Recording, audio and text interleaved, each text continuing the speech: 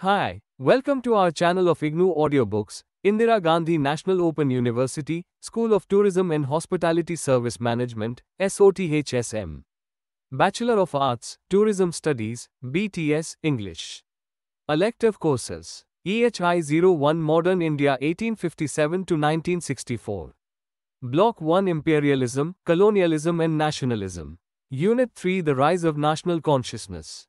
3.0 Objectives. After reading this unit, you should be able to learn how the colonial rule affected the different classes of Indian people. List the main factors which helped the growth of national consciousness. And explain the way Indian masses and middle class responded to the challenge of colonial rule and assess how the national consciousness took an organized form. 3.1 Introduction. In Units 1 and 2 of this block, you studied the process through which India was being exploited as a British colony. You also studied how the process of colonization affected the economic, political and social conditions of India. In this unit we will discuss how British policies developed a national consciousness in the 19th century. Our emphasis would be on the factors responsible for the growth of the consciousness and the shape it took during the period under study. The rise of national consciousness in the 19th century was essentially the result of the British rule. The economic, political and social changes brought about by the British rule resulted in the oppression of all classes of Indian people, giving rise to a wide spread dissatisfaction among the masses.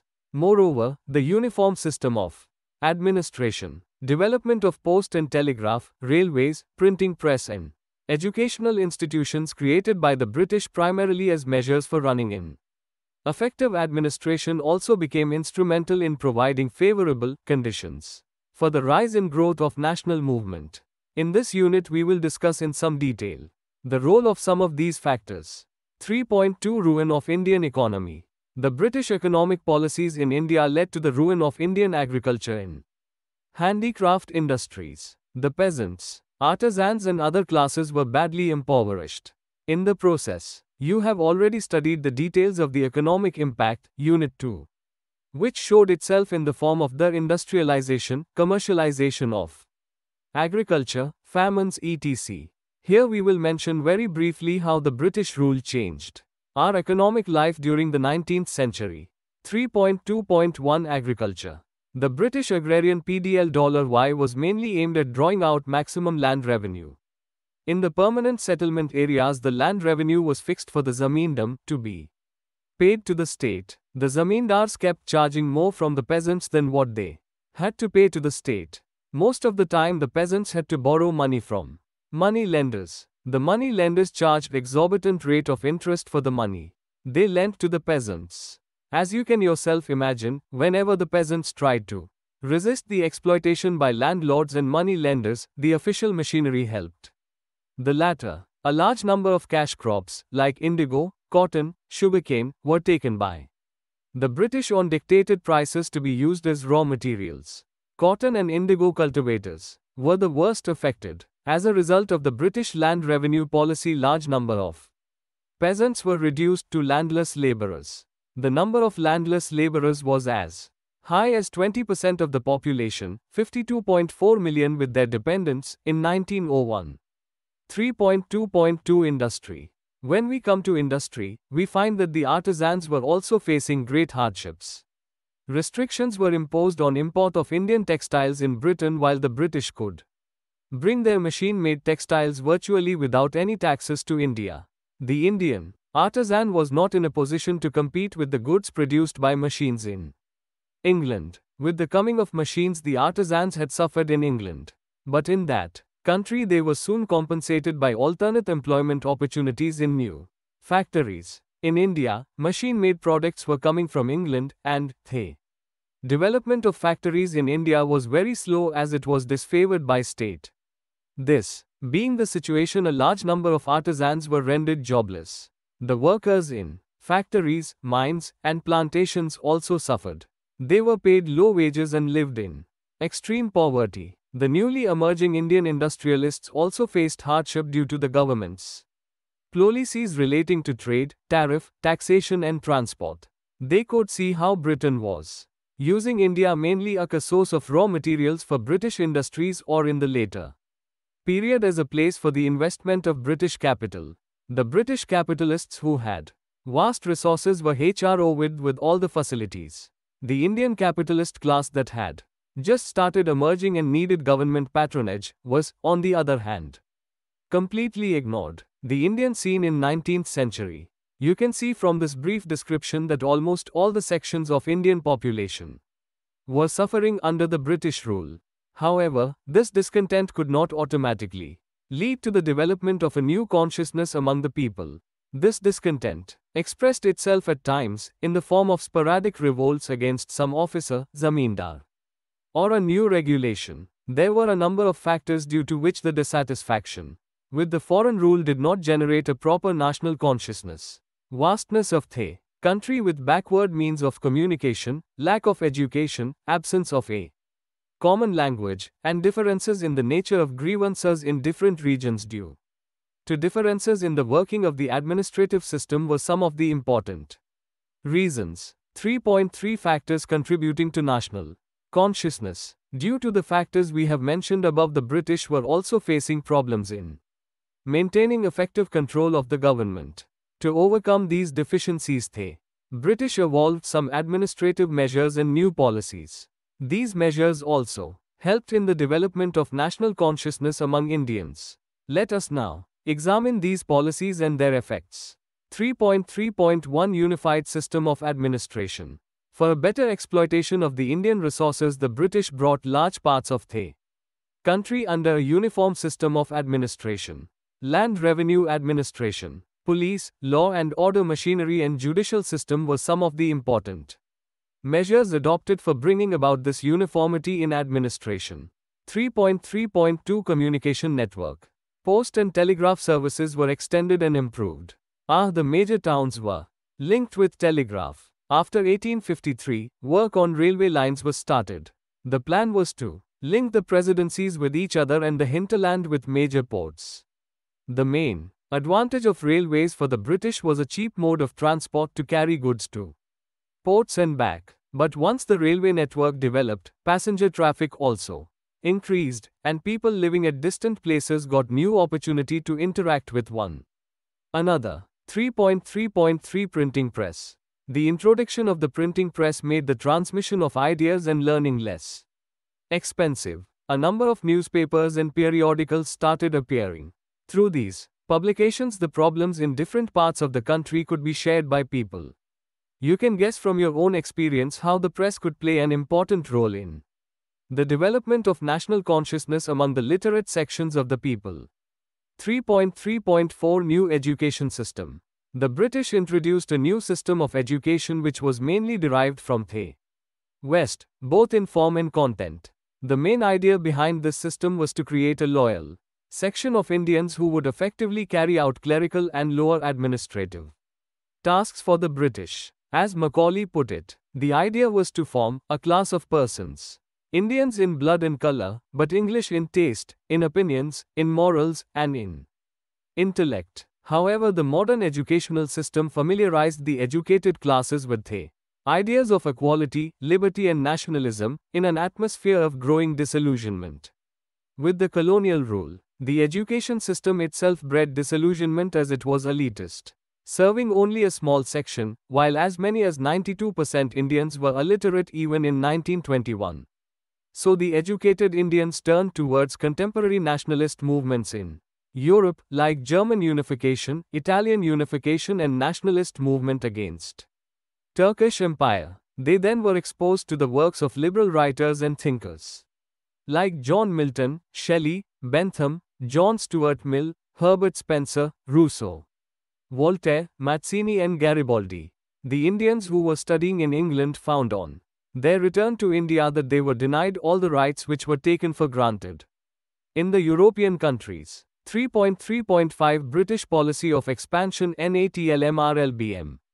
The British in the beginning conquered different areas to establish their hold. But this policy of expansion continued. They kept extending their territories by annexing Indian states, one after the other, even if those states were not at war with the British.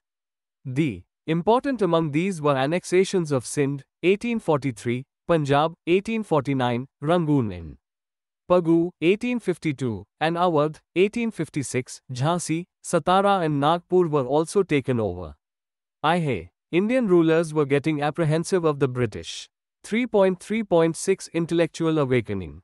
19th century India is marked by a process of social reform and intellectual ferment. By intellectual ferment, we mean an attempt at a critical and creative examination of the contemporary society with the purpose of transforming it along modern lines. This was done by the intellectuals who had received the benefit of modern education. Raja Ram Mohan Roy, Keshub Chandra Sen, Ishwar Chandra Vidyasagar, M.G. Ranade and Sir Syed Ahmad Khan were among the leading intellectuals of the 19th century who contributed to the awakening of national consciousness.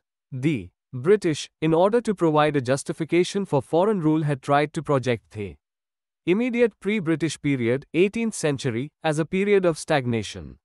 Along with this, they tried to establish that Indians had no achievement to their credit in the field of science and technology and were incapable of providing a proper government. The educated Indians countered this thesis by bringing to light the achievements of Indians in art, architecture, literature, philosophy and science. This inquiry into the history led to a new awakening aimed at reforming Indian society by doing away with the evil practices which were being perpetuated in the name of religion. 3.3.7 Racial discrimination. The attitude of racial superiority adopted by the English also contributed to the growth of nationalist sentiments. Apart from social behavior, this discrimination was carried in judicial inatures as well. G.O. Trevelyan, a historian and an influential civil servant, pointed out in 1864, the testimony of a single one of our countrymen has more weight with the court than that of any number of Hindus, a circumstance which puts a terrible instrument of power into the hands of an unscrupulous and grasping Englishman. The experience of this discrimination also contributed to the growth of national consciousness. 3.4 The Indian response. The Indians opposed British exploitation and the harmful policies at different levels. Gradually, this resistance took the form of a national movement, although the process in the initial stages was rather slow. The Indian resistance may broadly be divided into two forms: I, the peasant and tribal movements, and E, the middle class opposition. 3.4.1 The peasant and tribal movements. In the 19th century, we come across a number of peasant and tribal uprisings. The early uprisings were not consciously nationalist uprisings, but, in due course, this contributed to the emergence of nationalist consciousness. To begin with, these peasant and tribal revolts were organized against the British oppressive policies. According to Sumit Sarkar, for at least a century after Plassey there were revolts led by traditional elements, dispossessed local chiefs, zamindars or religious figures. These revolts were predominantly of a lower-class social character. Kathleen Goff has compiled a list of 77 peasant uprisings involving violence. The tribal movements were militant. K. Suresh Singh, in his study of the tribals, says that they revolted more often and far more violently than any other community, including peasants in India. Some important peasant and tribal revolts are mentioned below. There is a very long list of peasant and tribal revolts spread throughout India. Will I mention a few of them which are important. Later you will read in detail in a separate unit about peasant movements. In the first half of the 19th century, Travancore Revolt, 1800-09, Bhil Revolt, 1818-31, Ho Revolt, 1820-21, and Khasi Revolt, 1829-31, were among important people's movements. And so were Wahhabi movement, 1830-69, Kol Revolt, 1831. Faraisi movement, 1834-47, and Santhal Revolt, 1855-56. In most of these revolts the leadership and support was provided by the feudal chiefs. These revolts cannot be called the conscious nationalist movements in the modern sense. The most important factor behind all these movements was a combined protest against British policies. At times these were also sparked off by some oppressive policies of a zamindar, money-lender or an administrative officer. During the same period we come across a number of protests by town people against the British. Strike in Banaras 1810-11 and the Revolt of Bareilly 1816 are important examples. In the case of Banaras, the city people on strike against the levying of house tax, while, in Bareilly, the protest was directed against the police tax, which was levied to provide police protection to the citizens. In the case of Banaras, the British had to withdraw the tax, while in Bareilly people had to pay the tax. The Revolt of 1857. The accumulated feelings of discontent and dissatisfaction with the British rule gave rise to the Revolt of 1857. The revolt spread to most of the northern and central India. Firstly, in Hindustan they have exacted as revenue rupees 300 where only 200 were relatively due, and rupees 500 where but 400 were demandable, and still they are solicitous to raise their demands. The people must therefore be ruined and beggared. Secondly, they have doubled and quadrupled and raised tenfold the chowki dare tax and have wishes to ruin the people. Thirdly, the occupation of all respectable and learned men is gone, and millions are destitute of the necessaries of life. How far can we detail the oppression of the tyrants? Gradually matters arrived at such a pitch that the government had determined to subvert everyone's religion. In the revolt we notice for the first time that some sort of nationalist feelings were inspiring the people. This has been highlighted by Dr. S.N. Sen in his work 1857. The revolt was ruthlessly suppressed and the British government took the control of India from the East India Company into its own hands. Even after the suppression of this major revolt, popular uprisings in India continued throughout the 19th century. Peasant movements after 1857. The important movements in the second half of the 19th century were Indigo Revolt 1859-60 in Bengal, Cookie Revolt 1860-90 in Tianpur, Kukar Revolt 1869-72 in Punjab, Pabna Peasant Movement 1872-73 in Bengal, Vasudev Balwant Phadke's Revolt 1879 in Maharashtra and Birsa Munda's Revolt 1899-1900 in South Bihar. Thus we notice that throughout the 19th century Indian masses were struggling against the British rule. These revolts invariably ended in failure, but they fostered a fighting spirit and strengthened national consciousness among the people. 3.4.2 Middle class consciousness. During the 19th century, apart from popular uprisings and revolts at the mass level, a new consciousness was developing in the educated sections and middle classes.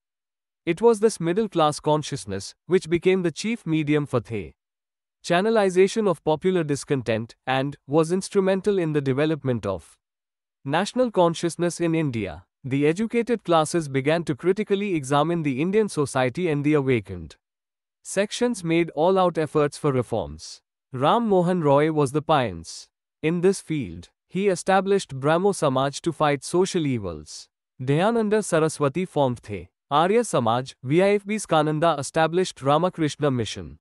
A number of other organizations were formed for doing away with the social evils like sati, untouchability, rituals etc. These reform movements, though confined in a large part to the middle class sections, developed a national social consciousness among Indian people and deepened their sense of belonging to a common culture.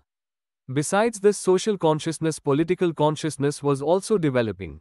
As noticed earlier, the educated Indian middle class, which included merchants, traders, industrialists, professional groups like lawyers, teachers, journalists and doctors, was also suffering under the British rule. As compared to peasants and workers, this class could see more clearly the imperial designs and analyze the nature of colonial rule.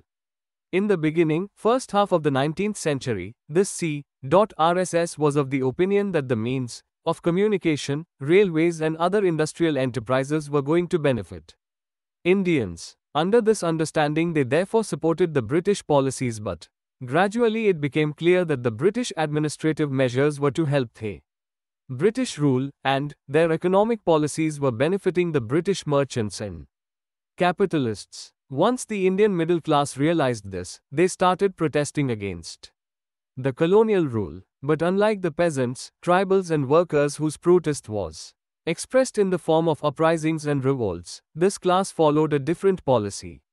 The middle class worked in two ways.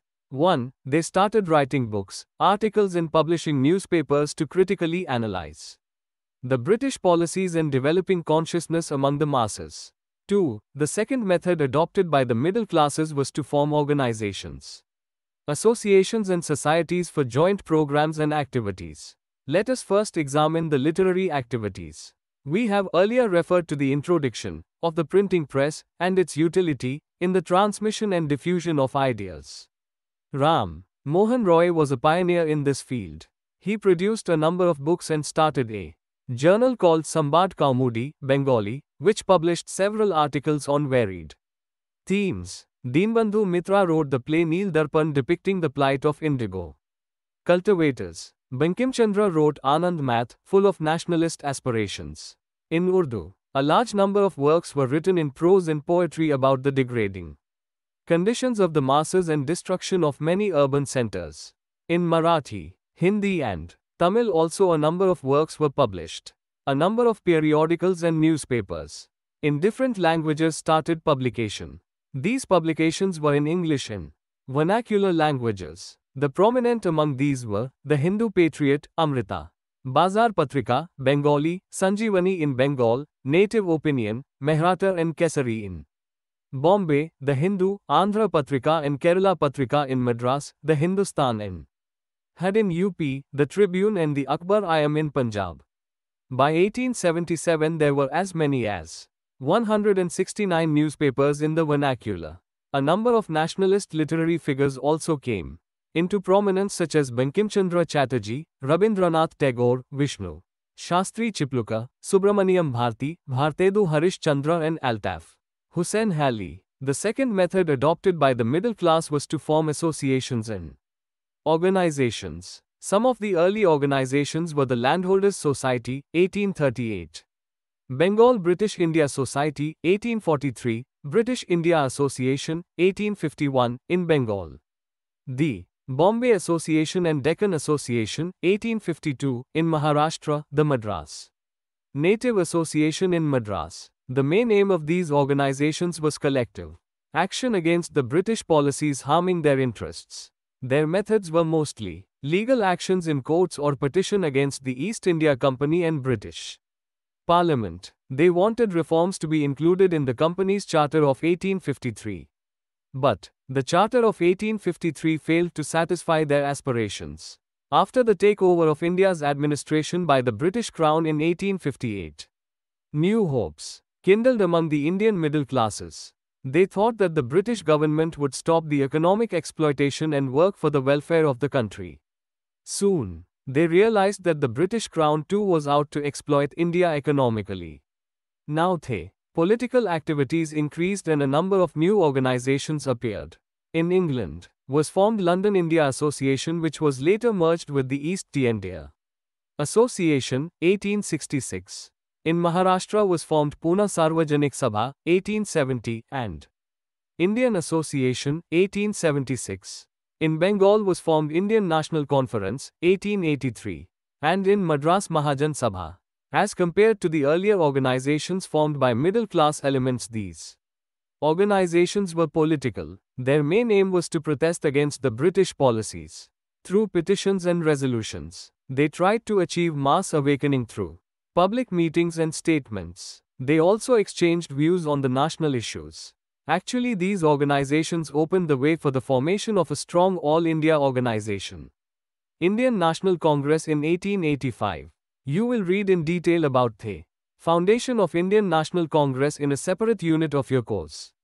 Around the same time, the British government passed some repressive measures like Lincoln Act, Vernacular Press Act, lowering the age for Indian civil services, etc. You will read about these measures and see how far Lord Lytton, 1876-80, the Viceroy, was responsible for them. The reaction to these measures was very strong. The main newspaper of Bengal, Bengali, wrote, "To Lord Lytton must belong the credit of having done much by his repressive measures towards stimulating the public life of this country and for this service. Certainly his lordship will be entitled to the gratitude of our country." June 12, 1880. 3.5 Summary. In this unit you have studied how national consciousness gradually conveyed and developed in India during the British rule. This consciousness mainly developed as a result of British policies in India. In fact, it grew as a reactio to British policies, although some of their policies indirectly helped the growth of such a consciousness. At the mass level, the popular uprisings in different parts of the country strengthened national consciousness in their own way. The middle classes gradually developed this consciousness and ultimately channelized it into the national movement. Thank you for watching. We will see you in the next video with the next chapter.